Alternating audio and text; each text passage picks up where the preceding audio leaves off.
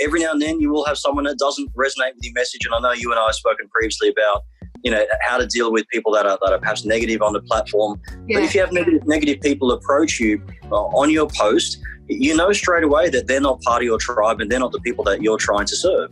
Yeah. So video is also a great way to filter who is part of your community and not. Yeah, I loved one time we were on the panel, you made a really great definition about what a troll is online as well. Yes. Sort of going into what is a troll and how do you sort of, deal with them?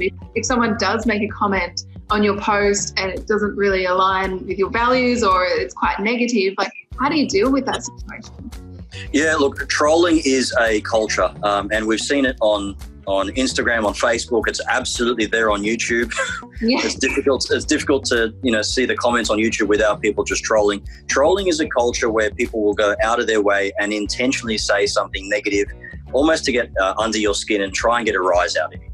So it's getting pleasure in seeing someone else uncomfortable, and it's just a really strange culture.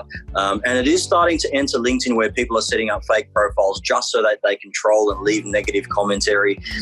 For me, it really depends on the comment. I mean, if it is a legitimate person leaving a negative comment, I will respond respectfully, and usually leave the comment up there because it's embarrassing them more than it embarrasses me.